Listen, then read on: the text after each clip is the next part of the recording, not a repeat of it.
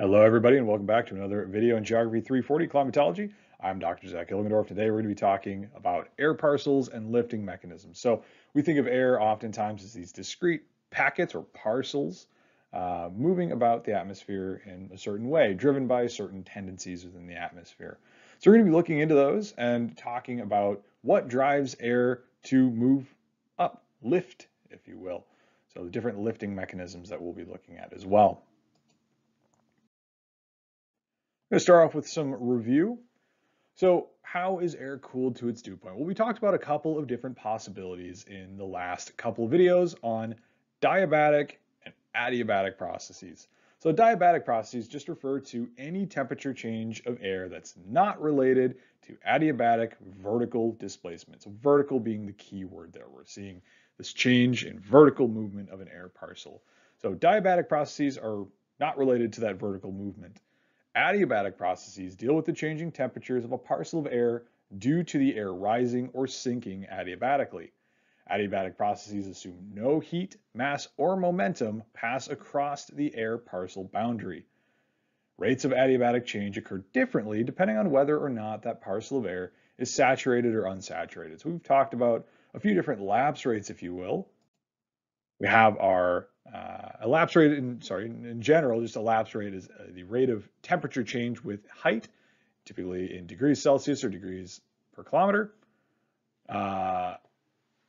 So dry adiabatic lapse rate, or the DALR, is basically just an unsaturated parcel of air cooling or changing at a rate of 1 degree Celsius for every 100 meters of change.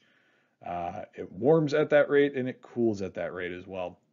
Moist adiabatic lapse rate, or MALR, is that what happens when we have saturated air or saturated air parcel, so relative humidity is equal to 100%, that cools at a rate that varies from around 0.4 to 0.9 degrees Celsius for every 100 meters.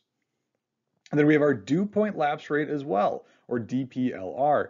So the dew point, if we think back to 104, in Geography 104, when we did the moisture in the atmosphere lab, we held dew point as a constant, but that's not really the case, as we often find when we kind of dive into the more intricate and advanced details of things.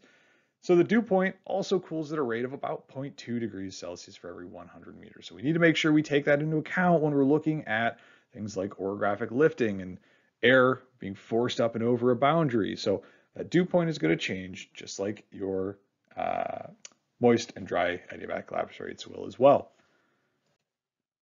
So what causes air to rise? Well, this one might be the most familiar as we kind of go back and harken back to our 104 again.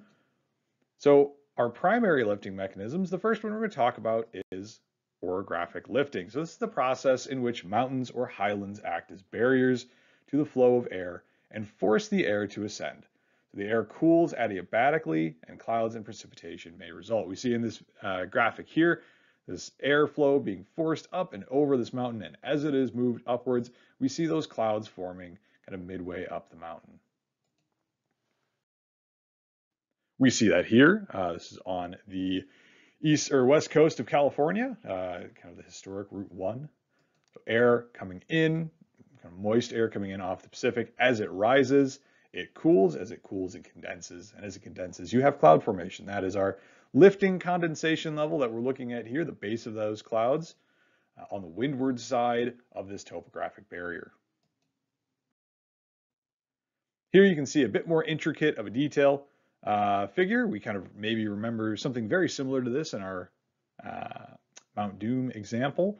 So kind of see or assume in this case our saturated adiabatic lapse rate is 0.6 degrees Celsius with every 100 meters. So we start at 20 degrees Celsius for our air temperature. Our dew point is 12 degrees. Those are both changing. Our lifting condensation level is around 1,000 meters in this example. As they rise, for every 100 meters, they rise after the lifting condensation level. Once air is fully saturated at 100% relative humidity, it's changing at 0.6 degrees Celsius for every 100 meters. As it rises up and over the crest, you see it kind of hangs on a little bit there towards the leeward edge of the crest. It starts to descend, and as it descends, the air parcel warms at the dry adiabatic lapse rate because we're no longer equal, if you will. Our dew point and our air temperature are no longer equal, so we are no longer saturated. So the dew point is still changing at that 0.2 degrees Celsius for every 100 meters, but the air temperature is changing more drastically at that 1 degree Celsius per every 100 meters for the dry adiabatic lapse rate. What you end up with is a dry and warm parcel of air and potentially rain shadows on the leeward side of these topographic barriers. We can see here in this GIF kind of exactly that happening. So you've got that air billowing over the crest of this mountain chain and this sill here that we're looking at. And as it does so, it evaporates and dries as it drops down. So we're looking at the leeward side here. You can see those clouds rolling over the top. So we're looking at, the leeward side of these mountains as clouds are being forced up and over. You can see that here as well. And we can see just another vantage point from a different mountain chain, kind of that same thing. We see those clouds being forced up and over our topographic barrier. And as they drop back down, we can see that the air must be drying because we're losing those clouds. And by the time it gets down to the surface, it is drier and warmer than it was when it passed over the mountains. So because of these processes, we can get things like this. These are called cap clouds or pileus clouds. These are stationary orographic clouds that form over the peak of a mountain when moist air is forced upwards and over. So as it's forced up the windward slope, condensation occurs as it flows over the top of the mountain. These form directly over a mountain and have this kind of like typical domed shape that we're looking at here.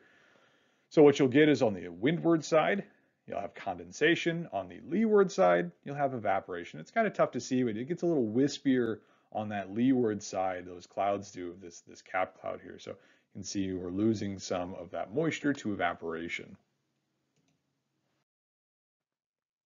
We've also got another type we can see here. These are not cap clouds.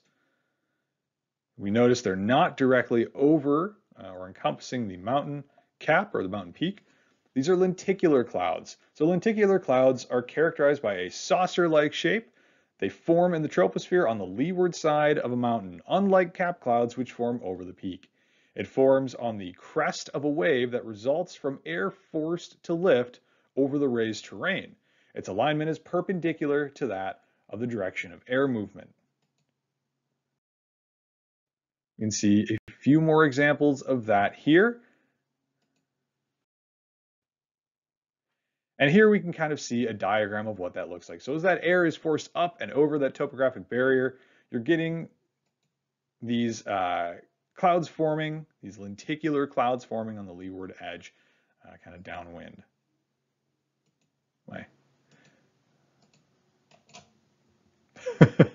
My graphic won't play. There it is.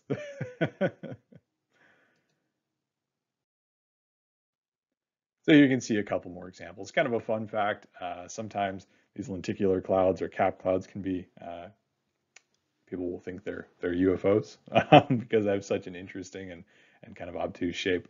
It's kind of a fun fact.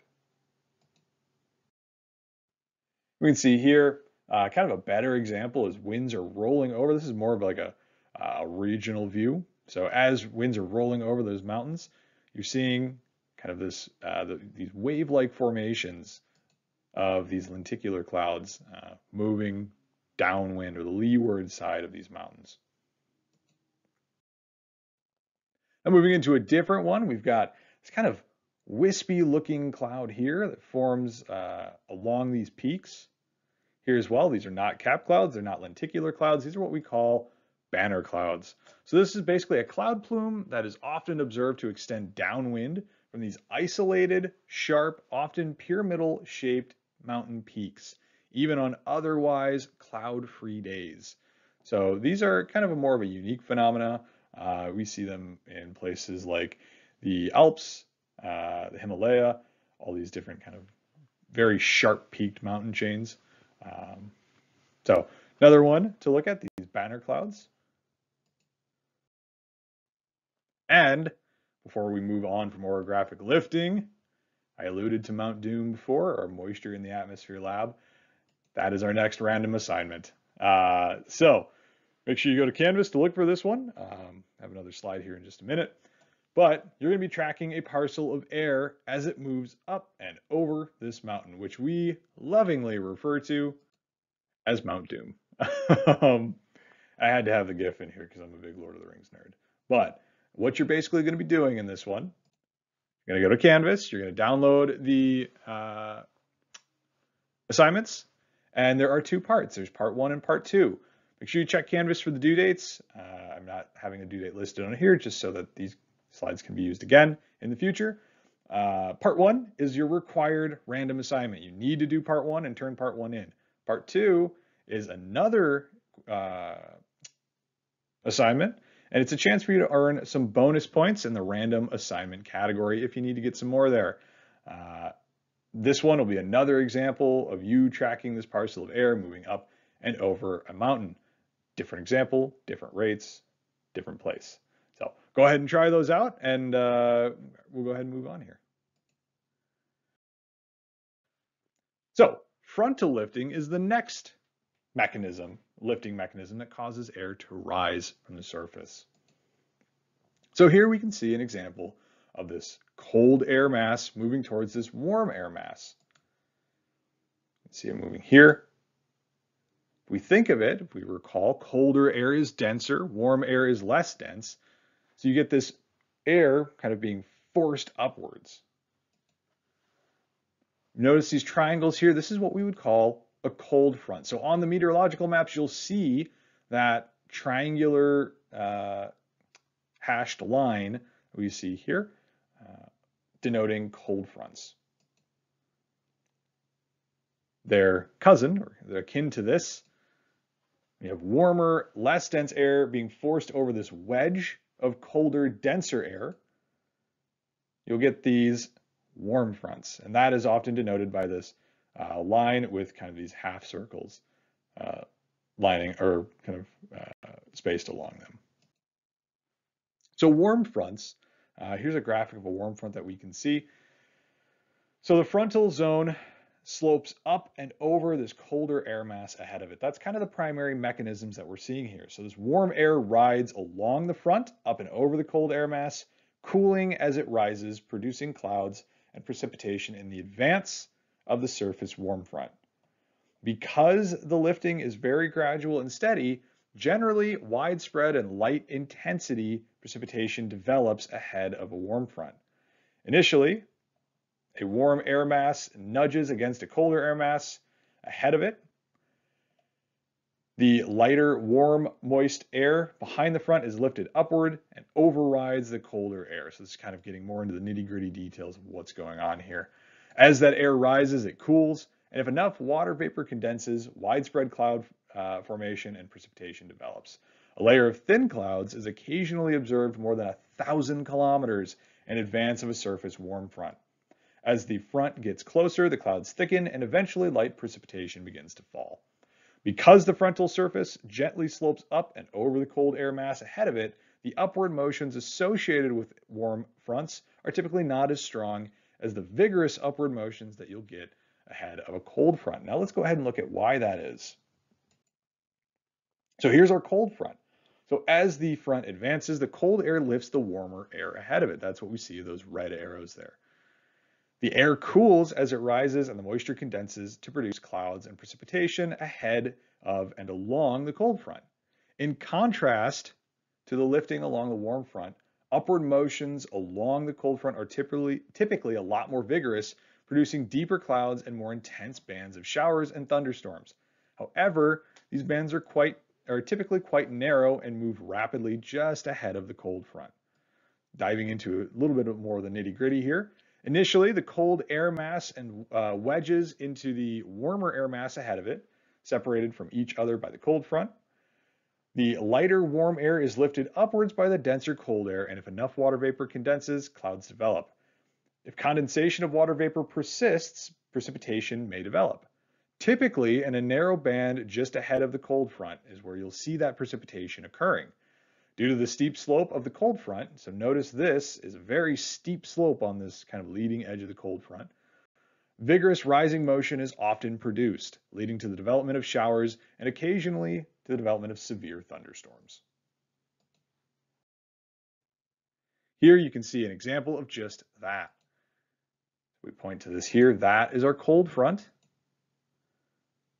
So before I click ahead, notice that narrow, thin band and the leading edge of the front versus our warm front here, which is pushing towards the towards the northwest. Notice how extensive those clouds are on the leading portion of the warm front. Next, we've got horizontal convergence, and we've learned about this one before. Think back to our low pressure front here, where winds are rushing towards the center, driven by things like the Coriolis effect, friction force, drag forces on the surface. We kind of get this cyclonic motion occurring. This horizontal convergence forces air upwards, diverging in the upper atmosphere.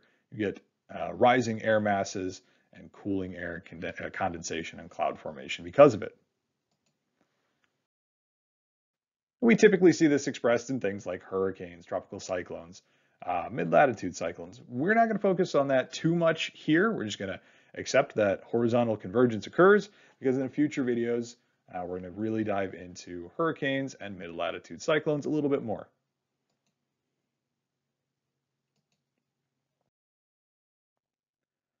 And last, we have our localized or free convection, which we can see here. So you've got the sun heating this body of water. As it does so, you have this rising thermal energy coming off that body of water, leading to a buoyant air parcel.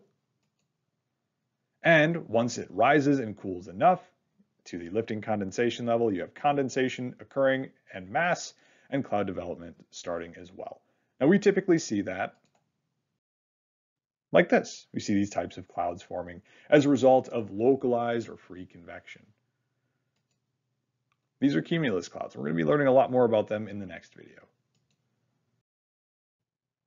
Here we can see along the coast of Florida, the development of these bigger cumulus clouds here, these kind of pockets of cloud formation that you're seeing developing across the surface. So it's important to note that these often act in combination. It's not any one single occurrence or any one single mechanism that's happening. There are a lot of things going on that can drive how these mechanisms lead to rising air parcels. And as you have rising air parcels, you have cooling air. Atmospheric stability and cloud development are definitely important here. So atmospheric stability just refers to the condition of the atmosphere that determines whether air will rise spontaneously or not. Lifting mechanisms like orographic lifting, frontal lifting, and horizontal convergence are what we would call forced lifting. That's different than localized free convection, which we would call spontaneous lifting. These are two different types of lifting. One is being forced by something in the topography or atmosphere. The other is occurring more spontaneously as a result of localized conditions. So atmospheric stability determines whether clouds like these cumulus clouds that we're looking at here, will develop into something like this monster cumulus cloud here that would definitely full of precipitation and pretty big thunderstorm likely. So there are a few different stability classes that we'll talk about here. So we've got absolutely stable, absolutely unstable, and conditionally unstable. So the actual stability of an air parcel is determined by the orientation of the environmental lapse rate in comparison with either the dry or the moist adiabatic lapse rates. So the environmental lapse rate, we haven't really talked about that. It's just exactly what it sounds like. It's the rate of change of the temperature of the environment with changing altitude. We often think of these air parcels, as we've talked about, as discrete parcels of air. This is its own parcel of air, right? Unnamed 3M tape. Everything around it is the environment. So as the environment changes, it's not affecting this parcel of air by changing what's going on within the parcel. The parcel is its own thing. But the environment changes, and that changes how that parcel of air moves through the atmosphere. And that's the next important part we're going to talk about. So it's important to realize that because the atmosphere on average is not rising or sinking, the environmental lapse rate is going to look a lot different than the dry or the moist adiabatic lapse rate. In fact, it is those differences that allow us to determine whether a particular part of the atmosphere is stable or unstable. In this figure, we see the dry and the moist adiabatic lapse rates as those dashed lines, and we see the three different regions for absolutely unstable, conditionally unstable, and absolutely stable. That's referencing the temperature on the horizontal axis and altitude on the vertical axis. So first, we're going to look at absolutely unstable. Advance this because I didn't mean to have those. The atmosphere is considered to be unstable if a rising parcel of air cools more slowly than the environmental lapse rate. This causes the air parcel to remain warmer and less dense than its surroundings and therefore continue to accelerate upwards. The orientation of an unstable environmental lapse rate can be seen in this figure. Moving into absolutely stable, the atmosphere is, considered to be stable if the rising parcel cools faster than the environmental lapse rate. This causes the air parcel to become cooler and more dense than its surroundings, and therefore it's going to lose some of that buoyancy that it has. Vertical motions tend to be restricted when the atmosphere is in a stable equilibrium. The orientation of a stable environmental lapse rate can be seen here off to the right side of the moist adiabatic lapse rate. And then finally, we get to conditional instability. And that just says that an unsaturated parcel of air will be cooler than the environment and will sink back to the ground, while a saturated parcel of air will be warmer than the environment and will continue to ascend. So let's go ahead and look at what that looks like in a graphical form here. So we have our parcel of air. That parcel of air is holding a temperature of about 30 degrees Celsius. The dew point is about 22 degrees Celsius. The environmental lapse rate, or ELR, in this example, or right now, is going to equal 0.4 degrees Celsius for every 100 meters of rise. So at the surface, or in this example, we're also at 30 degrees Celsius. So the air temperature of the parcel and the air temperature in the surrounding air are the same. Once you get to 1,000 meters, if you look at that 0.4 degrees Celsius for every 100 meters, you're going to lose 4 degrees. Once you get to 2,000, another 4 degrees. And once you get to 3,000, you get another 4 degrees all the way down to 18 degrees Celsius. So it's lost 12 degrees Celsius in those 3,000 meters. It's risen in the atmosphere. That air parcel is going to change a bit differently. So if you're doing this at home, go ahead and calculate what the dry adiabatic lapse rate, or 1 degree Celsius for every 100 meters, would get you going from 30 degrees up to 1,000 meters. Do the same for the dew point as well, if you would like to practice.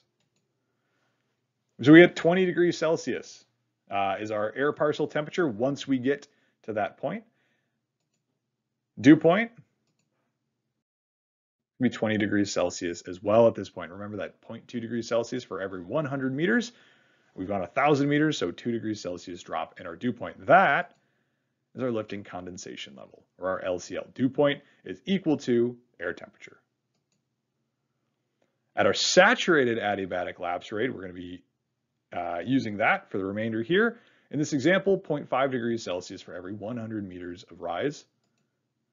Once we get to 2,000, we drop to 15 degrees Celsius. Once we get to 3,000, we drop to 10 degrees Celsius. So that's the air parcel and the dew point as well. So both are dropping at that consistent rate. This is what we refer to as absolute stability, or absolutely stable air parcel. Here, the air temperature is changing at a rate faster than that of the environmental lapse rate. So the saturated is greater than the environmental lapse rate.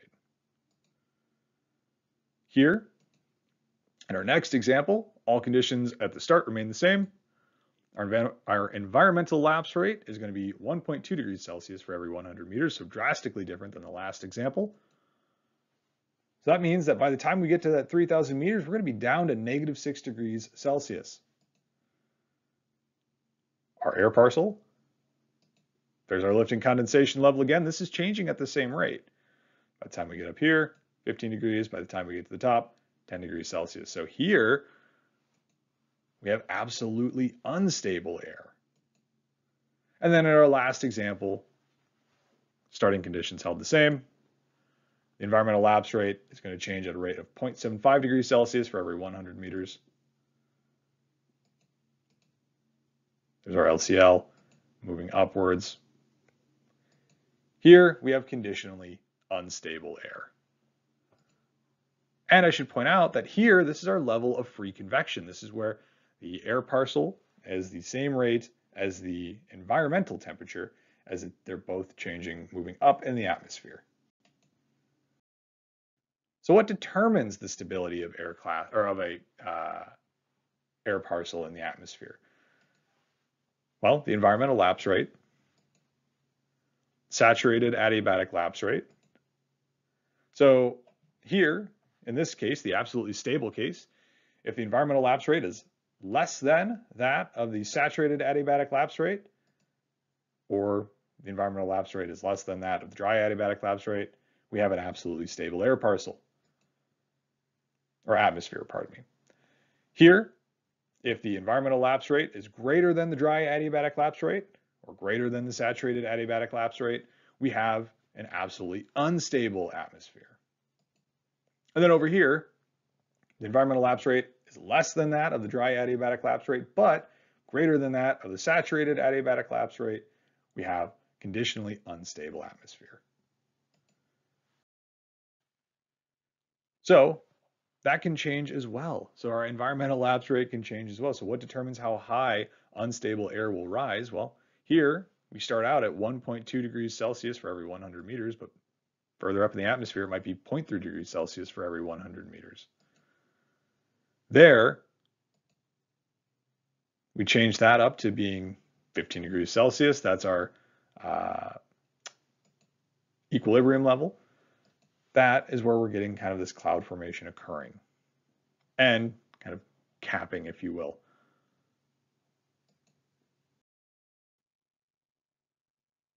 So if we change those up a little bit, so now we kind of have an inversion point here. So right, we've got almost a temperature inversion. So our environmental lapse rate is increasing as the air parcel rises, or as it is rising in the atmosphere to -3 degrees Celsius for every 100 meters, versus we're cooling that 1.2 degrees Celsius. So we're changing that up here. There are air parcel or our environmental temperatures are warming. Our equilibrium level drops. And you can see that here, these kind of what we would call cumulus-humulus clouds, kind of denoting kind of that lower and capped equilibrium level here. So what about clouds like these? These are what we would call cumulonimbus clouds or anvil clouds.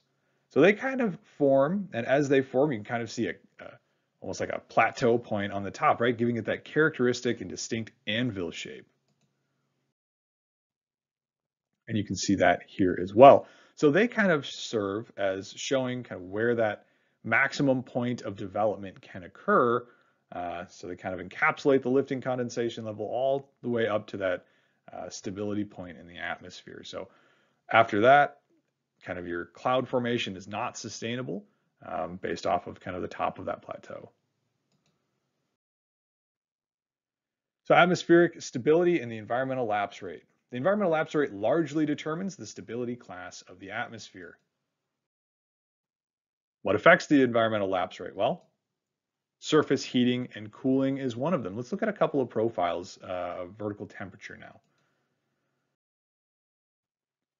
So here we can see kind of just an average change of temperature with altitude.